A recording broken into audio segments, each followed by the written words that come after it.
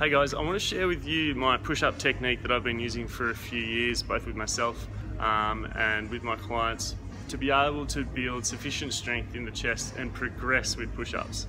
I've talked to a lot of people that are very frustrated about not being able to develop the strength and be able to do push-ups on their toes, or be able to do clap push-ups or weighted push-ups. And so I wanted to share this technique video. Firstly, I want to go through where your shoulders should be set up. I see a lot of people doing push-ups hoping to get stronger in the chest and doing push-ups with their elbows out here and pressing quite wide. So a wide push-up is definitely good for the chest, but not if your elbows are up here. Let me go through a little test with you. Grab your pec major, big chest muscle, and have your elbow here up high and press through.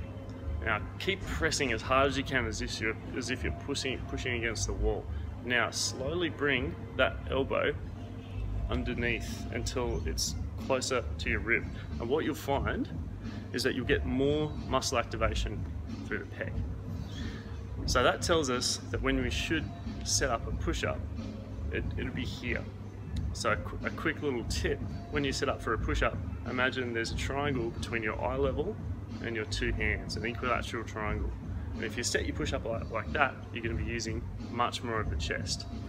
Now this is difficult to just go straight to the floor and do a push-up. So we have 5 different progressions in this video to show you where to start with your push-up.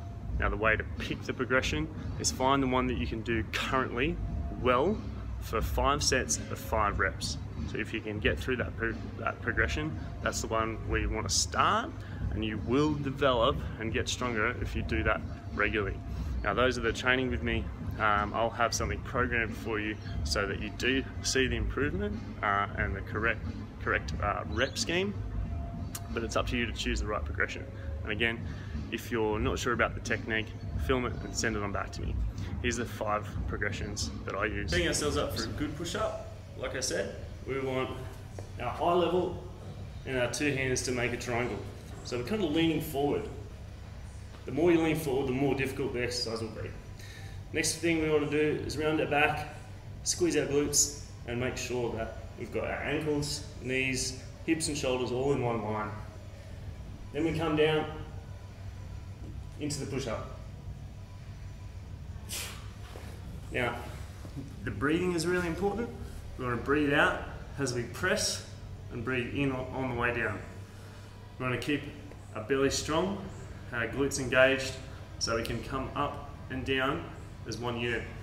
Typically, what I see a lot of is people strong on the way down, and then strong to here, and then weak from this position up, where their hips sag.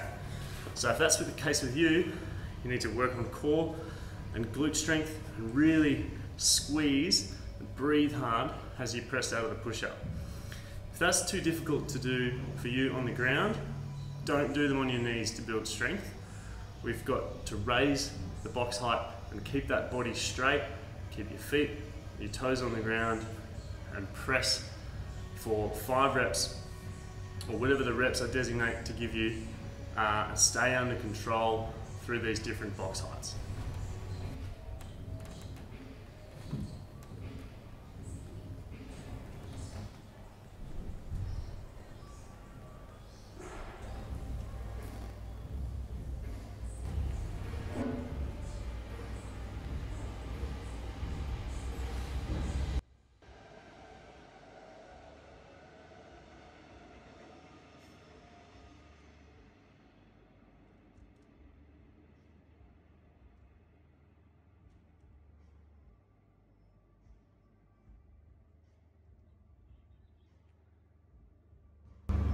So there we have it. We've got 5 different progressions for you to be able to slowly and surely build strength in the push-up.